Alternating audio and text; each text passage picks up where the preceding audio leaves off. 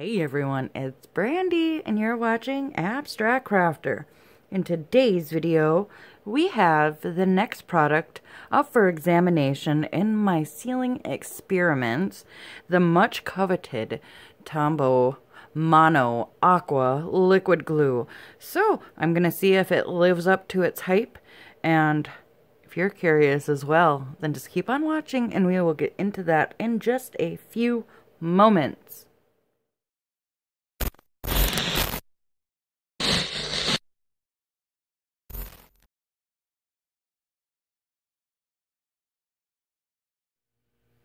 Hello friends, welcome back. If you are new to my channel, hello, welcome. I am so glad that you guys all stopped by today to spend a little bit of time with me while I conduct, I think it's round 5 in the sealing experiments, because we did 2 rounds of resin, triple thick, and Mod Podge. So this is round 5, yes.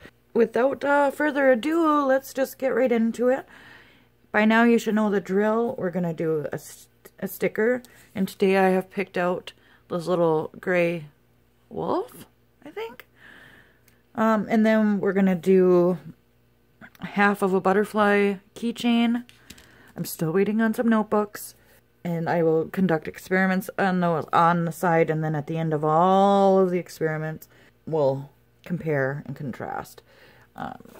Like I said, I don't have stickers that I've done resin on yet, but I will add them once they do. This is my little swatch sheet. So like I said, we've done triple thick, we've done Mod Podge, Dimensional Magic poured, and then just brushed on there. So today we're going to add TomBow Aqua Liquid Glue to the mix. This is by far the favorite, and without a doubt, I'm sure I'm going to get comments saying I'm doing it wrong.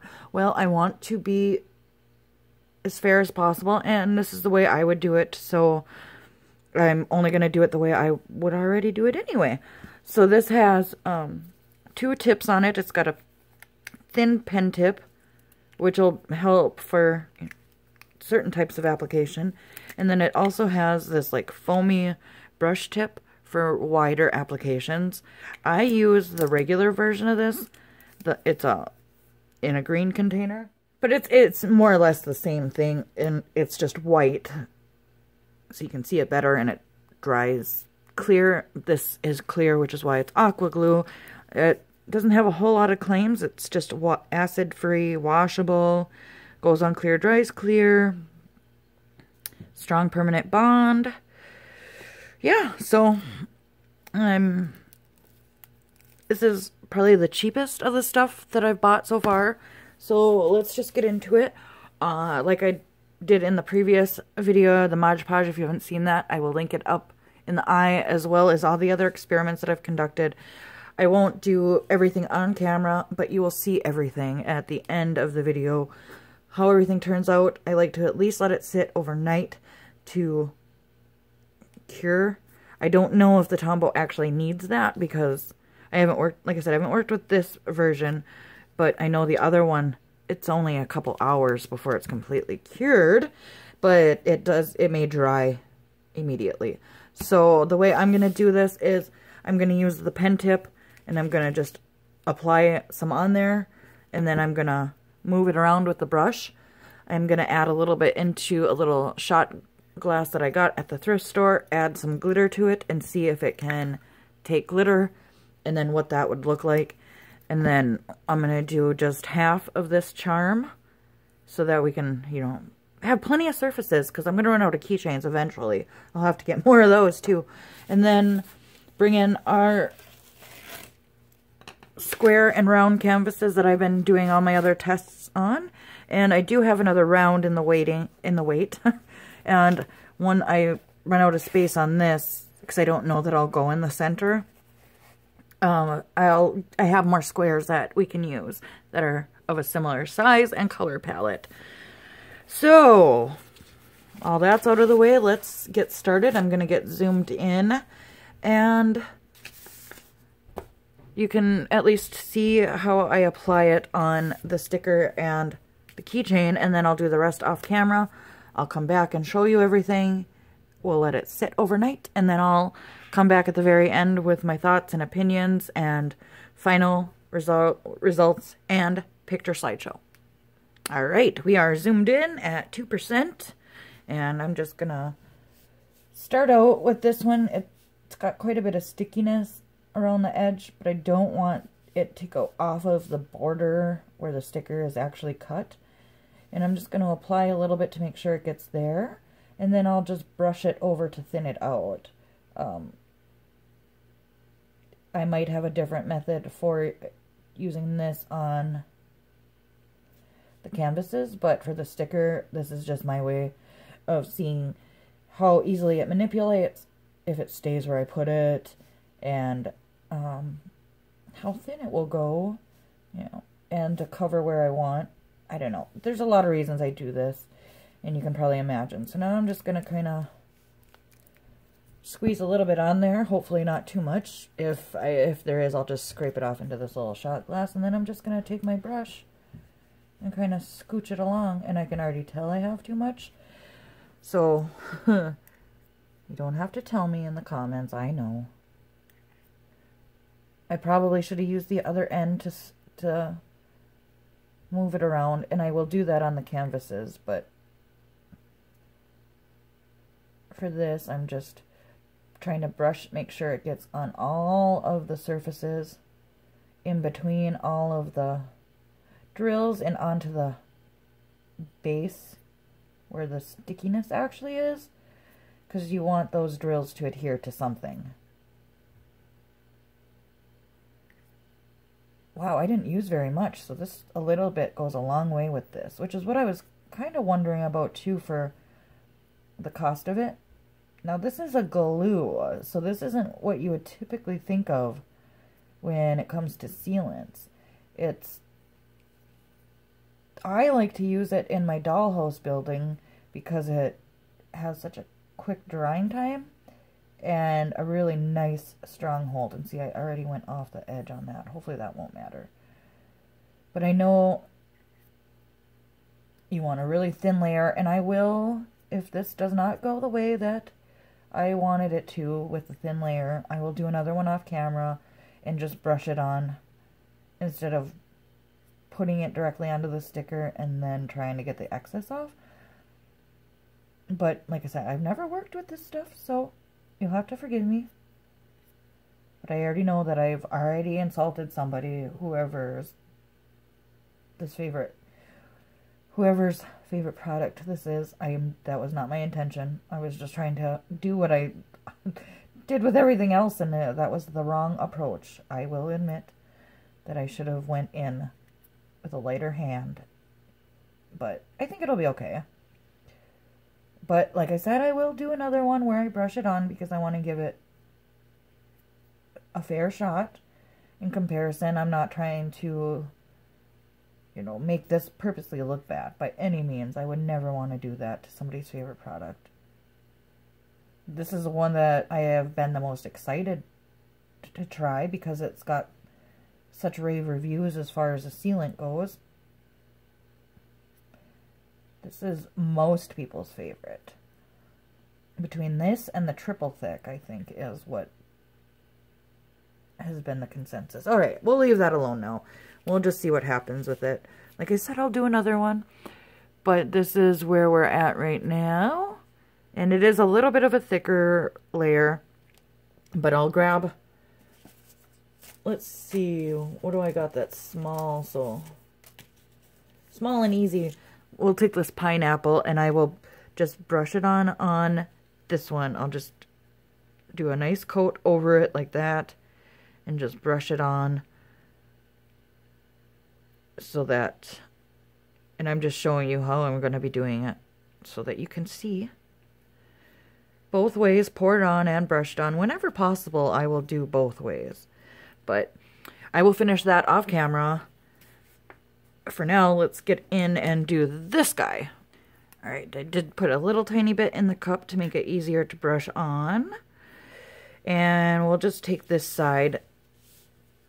And I'll go around these gems here and try to keep that center as clear as possible.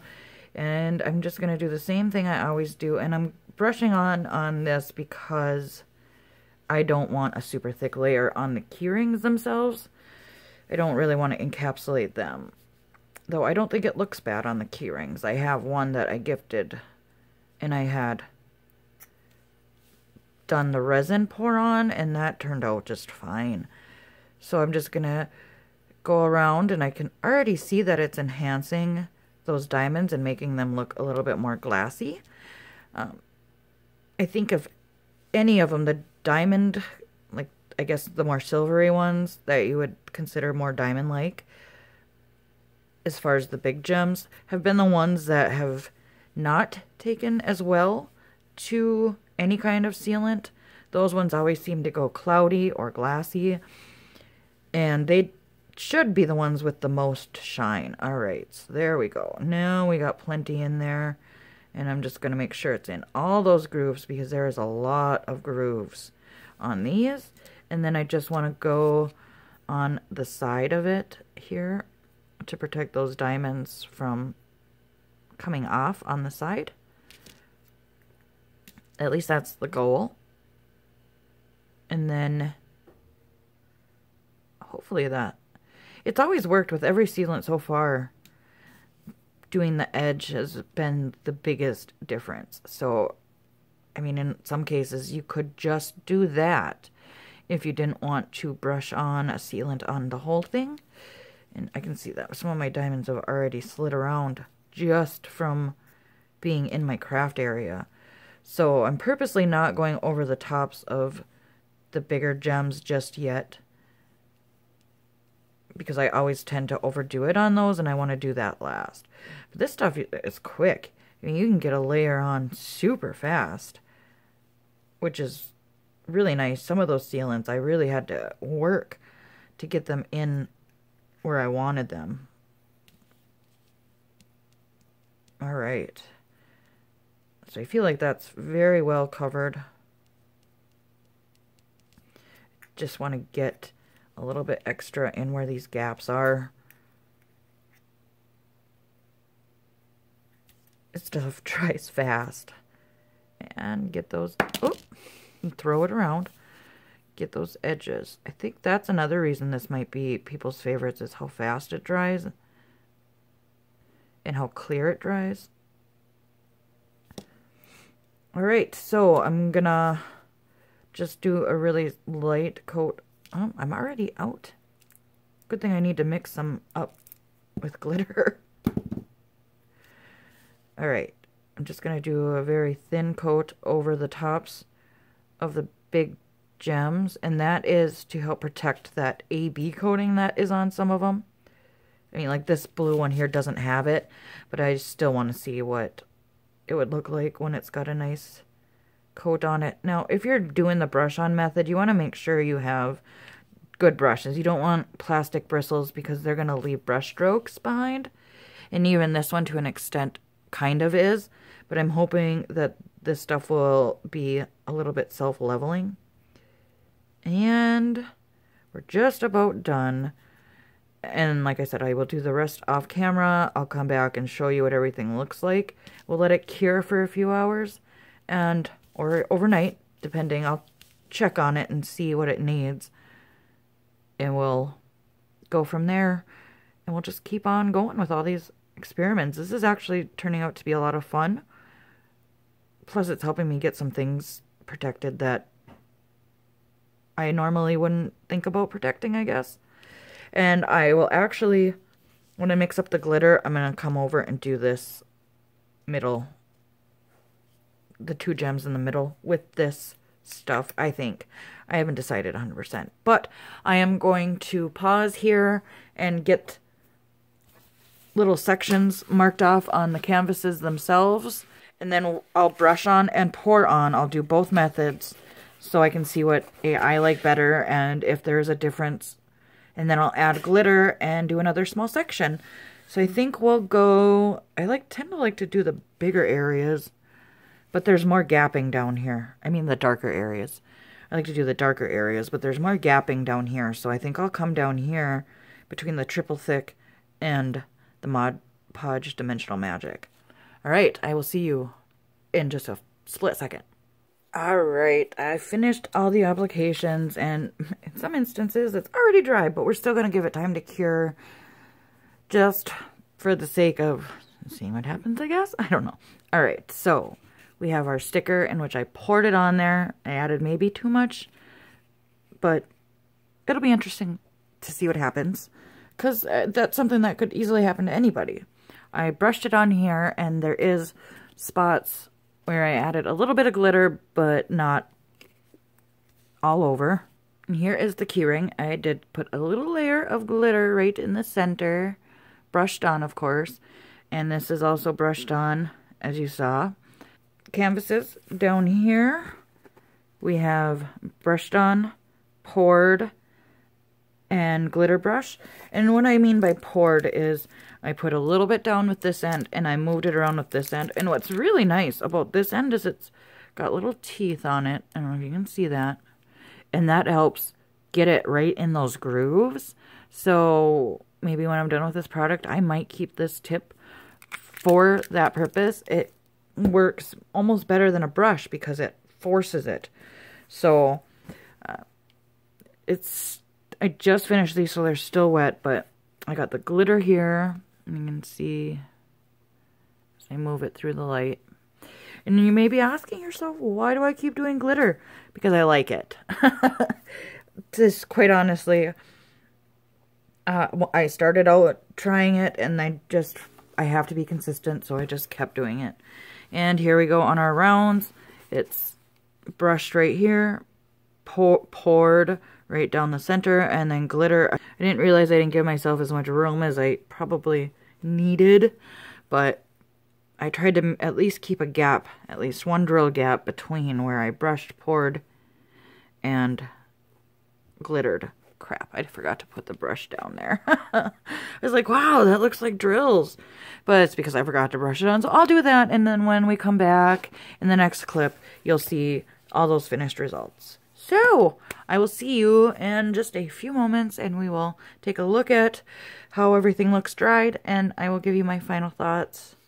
Well, alright friends, we're back with the results from the TomBow Aqua Glue to see how she fared. And I guess I'm a little bit afraid because this is so many people's tried and true. But I do want to share, I took a couple comments and I'm going to put them on the screen as I talk about how people use this product where they mix it with water.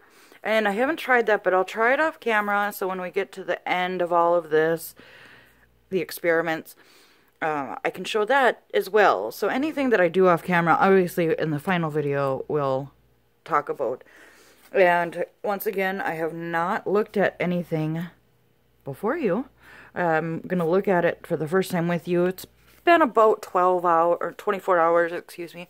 So I know it doesn't need that long. A lot of it was drying before I even finished all of the placements of everything. But let's start with the stickers. Let's move this out and we'll zoom into 2%. There we go. So then you can get a nice up close. So this is the one that was actually poured on there, and as you can see, it still turned out really nice. It didn't like pool up or anything, and it still looks, it maintained the sparkle. So I guess what people have said is true. And this is the one, okay, I'm gonna have to go back to the video actually, because one was poured on and one was brushed on. I think this was poured on, this was brushed on. If I have that wrong, obviously I'll annotate that, but it doesn't really matter because you can see both of them maintained their sparkle. So both methods worked really well. You're going to see more intense sparkle on this one because of the darker colors. Lighter colors have a hard time showing the sparkle. So this is just one coat, and I wanted to be crafty and I added glitter to the top part there, so you might get more sparkle up there. And then I added it to the border just for something different. So that turned out beautifully. And let's see, we got our accessory here. And honestly, for a second there, I couldn't even tell what side was what. So this is the side with the sealant on it, and this is the side without, and I put glitter down the center. If you pull hard on these, though, because it's just a glue, you could pull them off, so I'm not going to do that. But just be aware of that. But you can see that it left just the thinnest layer on there, and it almost helped intensify the sparkle, if you're seeing what I'm seeing anyway. And just by adding that really thin layer. So there's that. Let's take a look at the rounds. So it's up on the top here where it says TomBow Aqua. And I went, let's see if I can even tell. The glitter goes to about there, and I see no difference between where I poured it again and where I just brushed it on. So that is pretty amazing. So far, this has yielded the best results. And just in case you don't remember, if you're just watching for the Tombow, this glue underneath is so bad that I can just pull those drills off without much. And here, I can't pull them off as easily or at all, really. So you can see where the line between where the drills are sticking to each other. I always like when they do that. But I'm not seeing much of a difference between the poured and the brushed on. So that is really, really cool. And then let's peek at the squares, which I kind of started with. And I can't really see it. Like right here is where it was poured on and I brushed it through. This is where I brushed it on, and then here's the glitter on the far column. And again, it didn't really seem to affect it. You can't even really tell where I left off with it. So that, wow, okay. So far, this seems to be the one that maintains sparkle the best and is most versatile. I'm going to insert pictures while I talk about, like I did in the last video, so that you can see everything up close and what they look like with flash and without flash, and I'll start that slideshow here. So, pros and cons. I think the pros is it's very easy to use, and you can use either method. You could use a brush to brush it on. You could use it right out of the bottle and use the brad tip that's provided on the bottom part of the glue to spread it out, which also has like its own little teeth on it, and that helps get it in those grooves a little bit easier than anything else has. For the cons, you gotta work fast. So like where I poured it into a cup to add glitter and stuff to it, it did start to get gummy if I didn't work fast enough toward the end there. And then the other thing I noticed is that you can overwork it. You got to do a lot, but where I had poured it on and used the bristles provided on the actual bottle, I can see bubbles on there. The other con I would have to say is that it is kind of brittle with one coat. I mean, it's very flexible, but I can hear it cracking beneath when I try to move it. Not that that's something that you would do, but on the stickers, it might be an issue. So I'm going to peel off the sticker just to see. So it is still a little bit flexible. And I wouldn't think you'd need more than one coat with this. With the pineapple, there is 2 coats on the very tip. But again, I can hear it cracking. I can't tell if it's actually breaking or not. But I'm going to try to peel the pineapple off and see. So I think it is a very good method, and it's a very cheap alternative as well. You have to be careful where you're purchasing this, because there were sellers on Amazon that were trying to charge an arm and a leg, and I actually bought it in the craft store for under $5. I don't know how much you could do with one bottle, but I will try to find the cheapest link online and add that to the description.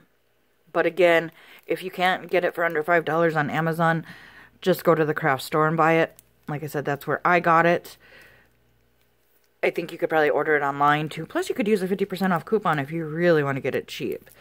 I'm going to try the partner of this, which is the white glue, and see if that has the same results.